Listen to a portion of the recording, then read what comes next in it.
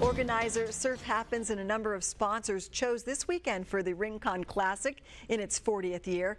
Not only is the surf up, but they had to keep an eye on a tsunami advisory linked to the South Pacific. The competition includes young surfers and pros. Here's what some of the young ones had to say. Yeah, it's just special to be out here, get a chance to surf Rincon Cove all by myself with 5 other people. It's a rare opportunity, and I'm super excited for what it comes.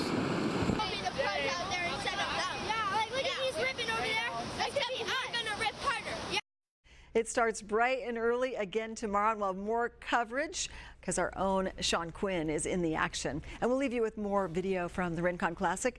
We hope you have a safe night, and we'll see you back here tomorrow.